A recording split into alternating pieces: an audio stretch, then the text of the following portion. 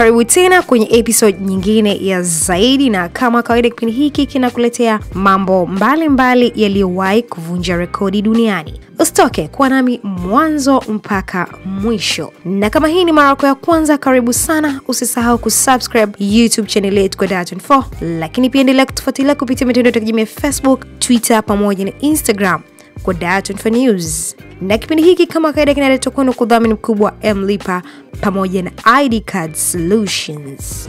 Na leo katika kipindi chako upendwa cha Zaidi nimekuandalia kazi zenye mishahara mikubwa zaidi duniani. Lakini pia tunaenda kuangalia ni sekta zipi basi kwa Tanzania zinaongoza kwa kulipa mishahara mikubwa sana wafanyakazi wake. Kwa mujibu wa tafiti wa ajira yako ya mwaka 2015, ofisi ya takwimu ya taifa NBS yenyewe imebainisha kuwa sekta ya huduma za benki pamoja na bima ndio sekta kubwa nchini zinazolipa mishahara mirefu zaidi kwa wafanyakazi wake. Na unaambiwa kundi kubwa la wafanyakazi wake hulipwa zaidi ya shilingi milioni 1.5 kwa mwezi. Japokuwa wataalamu wa rasilimali watu wanasema kiwango cha mshahara katika sekta husika huwekwa kwa kuangalia vigezo mbalimbali vikiwemo elimu na ujuzi unaohitajika. Lakini pia utafiti huo umeweza kubainisha ni sekta zipi zinaongoza kulipa mishahara midogo zaidi hapa nchini Tanzania. Na zimetajwa ni sekta kama huduma ya chakula, malazi, usaidizi ofisini, kilimo, uvuvi pamoja na misitu, ambao mshahara wao umetajwa usiozidi 1.5 kwa mwezi. Ni kima cha chini sana kulinganisha na yule anayelipwa milioni 1.5 kwa mwezi. Mbali na takwimu hizo, ripoti ya dunia imebainisha ni taaluma zipi au kazi zipi zinaongoza kwa kulipa mishahara mikubwa zaidi duniani. Na hapa nimekuandalia kazi 5 zenye mishahara mikubwa zaidi duniani.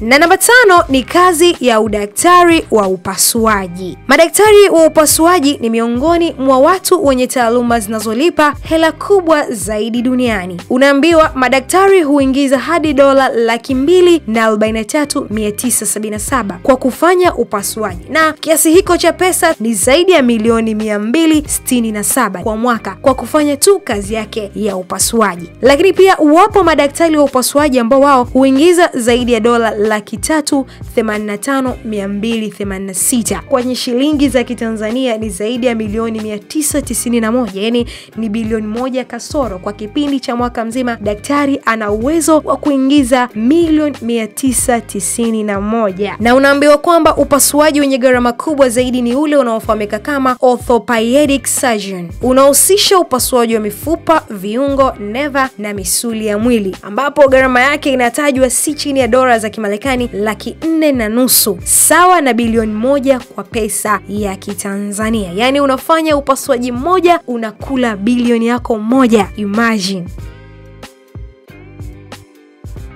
Namba 4 ni kazi inayofahamika kama rubani wa ndege. Ni moja ya kazi makini zaidi duniani inayoingiza hela ndefu zaidi, lakini pia ni miongoni mwa taaluma inayosomwa kwa miaka mingi. Kwa mujibu wa British Airline Pilot Association, yenyewe imebaini kuwa rubani huanza kulipwa €36,000 sawa na pesa ya Kitanzania milioni 92, na kwa mwaka rubani ana uwezo wa kuingiza €140,000 sawa na milioni 359 na zaidi kwa pesa ya Kitanzania. Lakini pia kwa mujibu wa tafiti za mambo ya anga na ukuaji wa teknolojia ambao unachangia utengenezaji kwa wingi ndege, unaambiwa kwamba mpaka ifikapo mwaka 2036 uhitaji wa marubani utakuwa mkubwa wa zaidi ya marubani 637 watahitajika katika kazi hiyo ya urubani. Na kazi ya urubani ni moja ya kazi yenye watu wachache zaidi duniani, na ndio maana uhitaji wake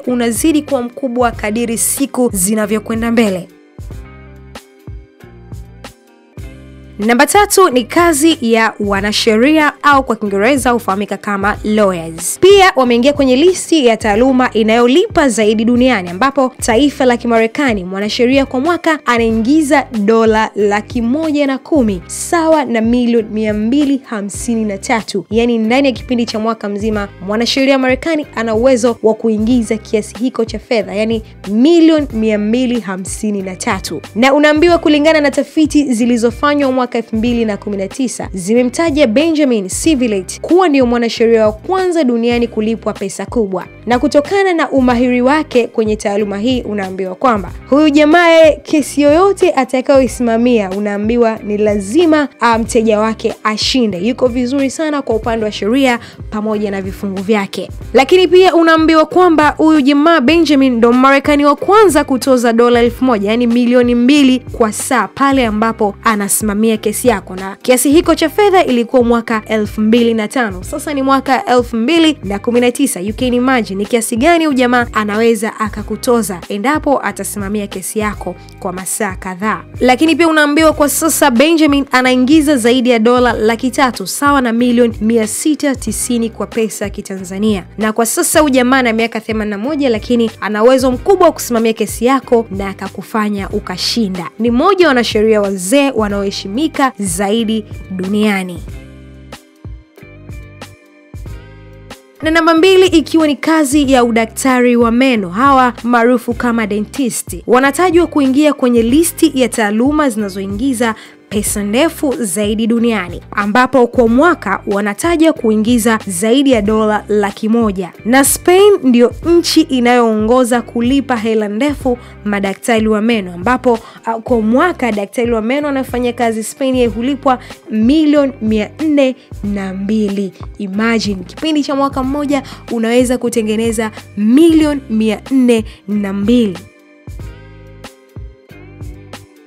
Huku namba 1 ikiwa imeshikiliwa na kazi ya mainjinia wa mafuta pamoja na gesi. Hawa maarufu kama petroleum engineering wanatajwa kulipwa hela kubwa zaidi duniani, kwani watu hawa hulipwa dola za Kimarekani 100,000 na zaidi kwa mwaka, sawa na shilingi milioni 230 na zaidi. Pesa hii huhusisha mshahara peke yake. Shusha maoni yako hapo chini. Tuonane next episode. Ciao.